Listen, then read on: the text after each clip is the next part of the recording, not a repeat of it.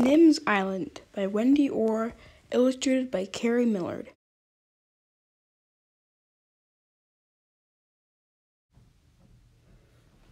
Chapter 1. In a palm tree, on an island, in the middle of the wide blue sea, was a girl. Nim's hair was wild, her eyes were bright, and around her neck she wore 3 cords. One was for a spyglass, one for a whorly, whistling shell, and one for a fat red pocket knife in a sheath. With the spyglass at her eye, she watched her father's boat. It sailed out through the reef to the deeper, dark ocean, and Jack turned to wave, and Nim waved back, though she knew he couldn't see. Then the white sails caught the wind and blew him out of sight, and Nim was alone. For 3 days and 3 nights, whatever happened or needed doing, Nim would do it. "And what we need first," said Nim, "is breakfast." So she threw 4 ripe coconuts, thump, into the sand and climbed down after them. Then she whistled her shell, 2 long, shrill notes that carried far out to the reef where the sea lions were fishing. Selkie popped her head above the water. She had a fish in her mouth, but she swallowed it fast and dived toward the beach. And, from a rock by the hut, Fred came scuttling. Fred was an iguana, spiky as a dragon, with a cheerful snub nose. He twined around Nim's feet in a prickly hug. "Are you saying good morning?" Nim demanded, "or are you just begging for breakfast?" Fred stared at the coconuts. He was a very honest iguana. Coconuts are tricky to open, but Nim was an expert. With a rock and a spike, she punched a hole and drank the juice, cracked the shell, and pried out the flesh. Fred snatched his piece and gulped it down. Marine iguanas don't eat coconut, but no one had ever told Fred.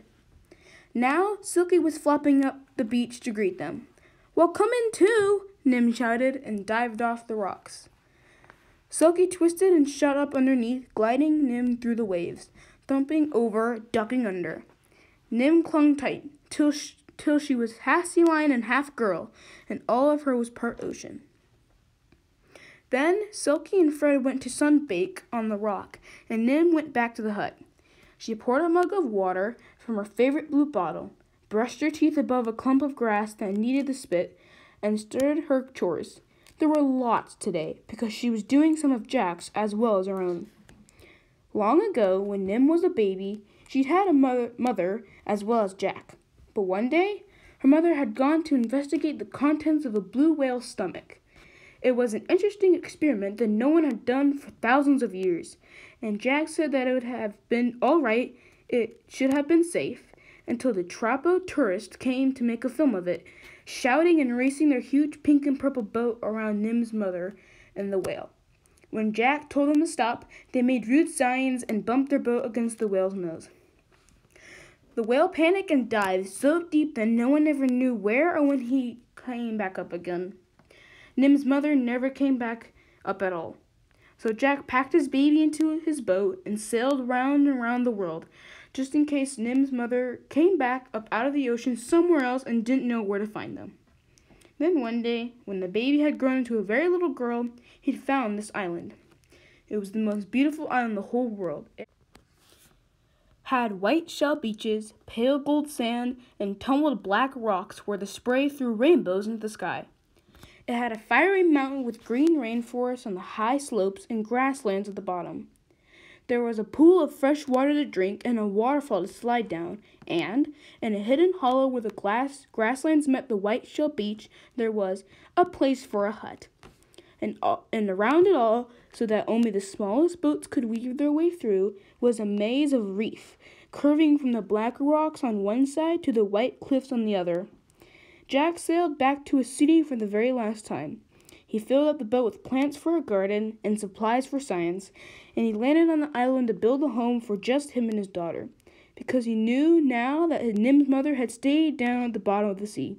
Like a mermaid, Nim thought. He built a hut of driftwood logs and good strong branches, with a palm-thatched roof and a hard dirt floor. He put up a satellite dish and a solar panel to charge the batteries for a flashlight, a cell phone, and a laptop computer. He made sleeping mats stuffed with rustling palm fronds, a table and 2 stools, a desk, bookcases, and shelves for science stuff, coconut shell bowls, and seashell plates. He dug a vegetable garden in the rich soil at Fire Mountain's base and planted avocados, bananas, lettuce, oranges, pineapples, strawberries, sweet potatoes, and tomatoes, and bamboo for making pipes and useful things. Then he went on being a scientist, and when Nim got older, she helped him. They read what the barometer said, measured how much rain fell every day, and how strong the winds were, how high the high tides reached, and how low the low tides fell. And then they marked the measurements on a clean white chart with a dark blue marker. They studied the plants that grew on the island and the animals that lived there. They put blue bands on the birds' legs and wrote down the numbers so Jack could remember the birds' birthdays and who their mothers and fathers were. Nim remembered anyway. Sometimes Jack wrote articles about the weather and the plants and animals and emailed them to science magazines and universities.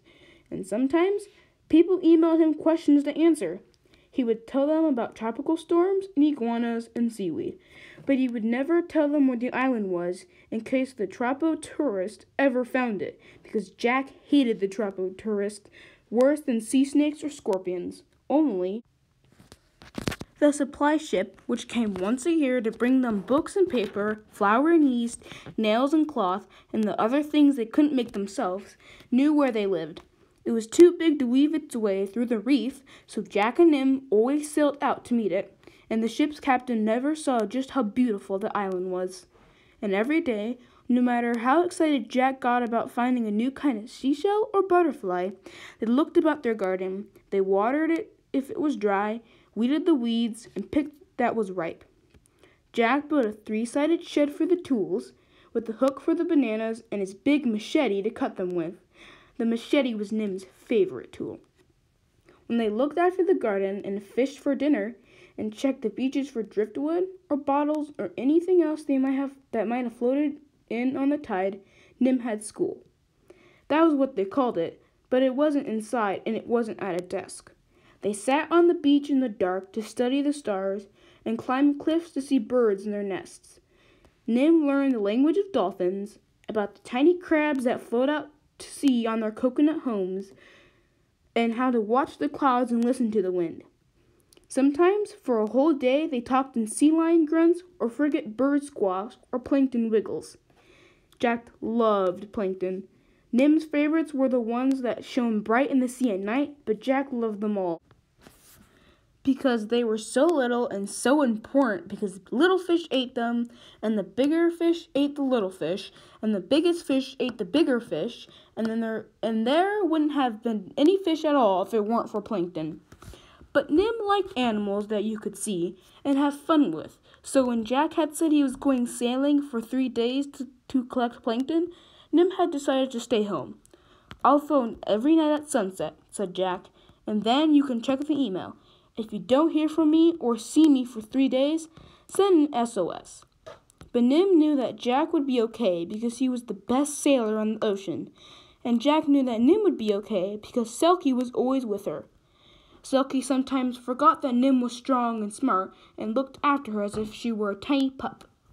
Even when the king of the sea lions barked at her to come and fish or snuggle down at night with her sea lion family, Selkie stayed close to Nim.